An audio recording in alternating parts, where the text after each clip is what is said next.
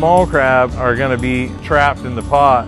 So what we've done is we've integrated what they call escapement web in, which allows the undersized, the juvenile crab to escape out through these big panels, which is unique to any other crab fishery to have escapement web in the tunnel.